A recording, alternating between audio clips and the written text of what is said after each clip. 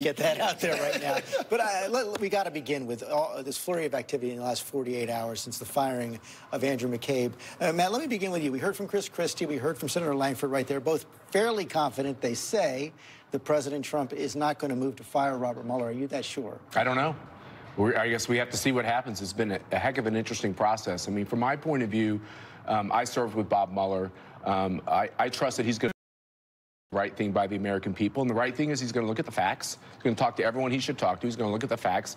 And he's going to make recommendations. And I think that's what his job is. And I think what for most of us who support President Trump, the most alarming part of all this is that some of our worst fears that the FBI and people within the FBI were somehow agitating against the president turn out to be true. You have James Comey and you have now Mr. McCabe, both kind of caught up in this idea that they were leaking and inappropriately leaking. And you have the ethics officer recommending that Mr. McCabe be fired. I mean, I think this is a moment where the country should take a step back in a bipartisan way and look at what happened at the FBI. When you look at the substance of those so-called leaks, and of course we should say that McCabe says that what he was doing is fully authorized as deputy director. Although this ethics officer disagrees with you. Yeah, but just on the substance of what was being leaked, actually leaking information showing that they were going after continuing the investigation of Hillary Clinton, not what President Trump has suggested.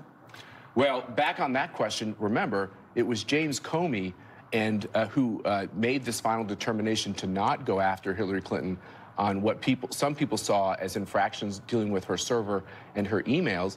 Now you hear from other folks who say that within that investigation, there were plenty of those prosecutors who wanted to take the steps. Why did James Comey step away? And then why did he so strangely come in right before the election and re-engage? George, the Mueller investigation should continue, must continue. But there was something else that happened this past week that should happen. Gina Haspel, a practitioner and advocate of torture, was nominated to be head of the CIA. And the Senate Intelligence Committee, you had Senator Langford on of the committee, has been sitting on a 6,700-page report that must be declassified. It was commissioned by the committee. It has never been, except for a summary report, been released. And it is vital to show what the committee found in terms of lying about the torture program and also how ineffectual it was. That should lead the Senate to not confirm Gina Haspel, but the declassification of such information is vital in the public interest, especially as we sit here on the 15th anniversary this month of a war we were taken into by lies, by deceit, George, and the destabilization of the Middle East and our country. You open with McCabe. The indecency here is the president. His attacks on him, his attacks on Jeff Sessions, his attacks on anyone. If you work in this administration as a career official or an appointee, this is like the movie Get Out. You are in the sunken place. And his behavior is shameful. If the president had simply allowed the process to move forward, it would be fine. But for him constantly agitating on social media, that's why people are saying it's tainted. You're right. You know, he shouldn't be agitating. He shouldn't be commenting on these things. Matt's also right. There's some real troubling behavior out of the FBI over this last election and on both sides. But here's one thing I think is really important to point out. Andrew McCabe is a 20-year veteran of the FBI. He has been for virtually all of his career an honorable public servant. He may deserve to be fired, but boy, you better find criminal wrongdoing or that he broke the law if you're going to deny him his pension.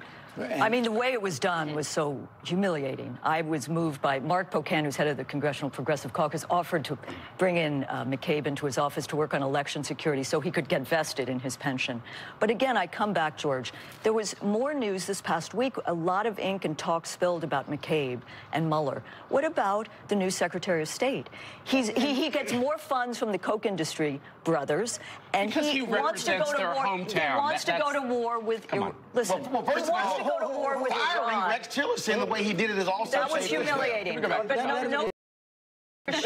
no tears shed for Rex Tillerson. There are tears shed for a hawk, and it now seems, if I could just consistent in this administration, seems to be a desire to take this country to war, to conflict with Iran, which I think must be Well, I think that sounds very and one of the issues that we face every single week is the amount of news that continues to flow. I know. Out and I'm of not there. making your life easy. Sorry. And Matt, one of the questions, because I wanted to pick up on, there seemed to be a fair amount of churning inside the White House this week. As Roland pointed out, he fires Rex Tillerson without even calling him up before firing. Shame. The firing is done on the tweet. Brings in Mike Pompeo. One of the things we're seeing there is the president appears to want to surround himself only with people who basically agree with him. I don't agree with that at all. I do think there's a lot of churn in the administration, and I think it's a function of the fact you had a guy be elected president. This hasn't happened since George Washington, who came outside of government. Even George Washington had military experience and he helped found the country. So this is a very unique historical episode, and he comes in and he gets a lot of advice of who he should put in these political positions after a year in the job.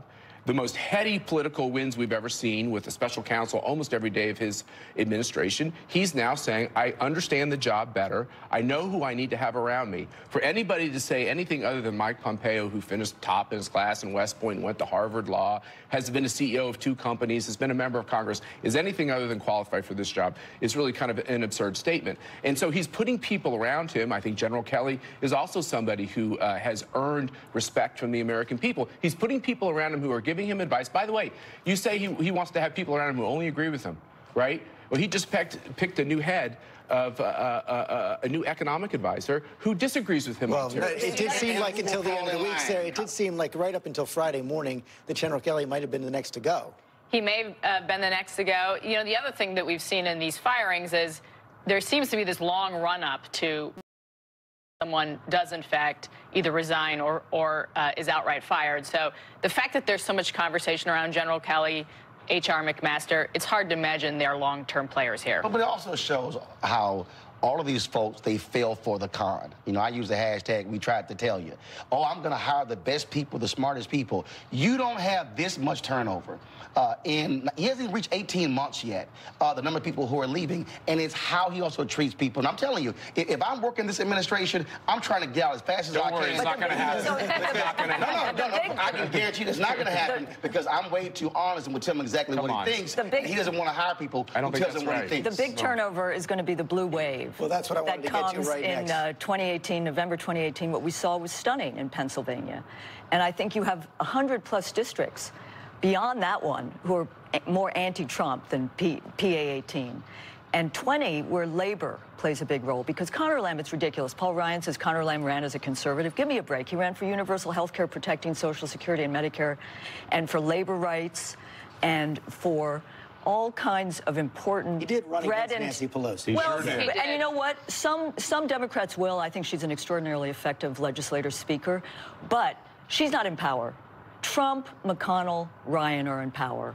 And I think those who run with Trump are going to have a harder time than those who run with Pelosi. But it's important to run in your district with concrete bread and butter, Sarah, kitchen table issues. Conor Lamb is a loud canary in the coal mine for Republicans. He is a loud canary in the coal mine, George. You're right. I mean, look, I would love to point to Republican fundraising numbers, tell you that the political rules have changed in the last 2 years, which to some degree they have. It's harder to predict outcomes of elections. It doesn't transfer to candidates who want But here's what really matters if you're looking at just the data. We've had 9 special elections in this since the president took office, and Democrats have performed their partisan advantage in the district, their partisan number in that district, by an average of 15 points. If that holds, Democrats are going to have a great night in November. It's not just going to be a wave. It's going to be heading toward a tsunami. But candidate quality matters, though. But here's the piece. The candidate quality does matter, but what we're missing out on is the mobilization and the organization that's happening on the ground. When you see what happened in that particular district, also what's happening on Mother's Day, Reverend William Barber, Repairs of the Breach, they're launching the Poor People's Campaign, 40 consecutive days of action as well. They've been meeting around the nation for 2 years in Idaho, Kansas, North Carolina, Ohio, across the country, whites, blacks, Asians, Latinos, and people are underestimating what is happening on the ground. We keep focusing on, well, who's a candidate, what's happening in D.C., but there's a mass mobilization happen, and I'm telling you, just this weekend, the Black Women's Roundtable had their event. Yeah. Melody Campbell said she had women coming who she had never heard of. She said, Roland, how do they even know we even exist? Because folks are saying what this man is doing is wrong, and Republicans better be real concerned. We're out of time. You worried? Of course I'm worried, but let's look at this. It's the economy and the strength of the economy. Do people feel better about their own economic prospects? It's candidate quality, and it's the fundraising numbers, which are going to matter. And when you look at all that, I'd sure rather have our cards than their cards. It's Trump, Trump, Trump.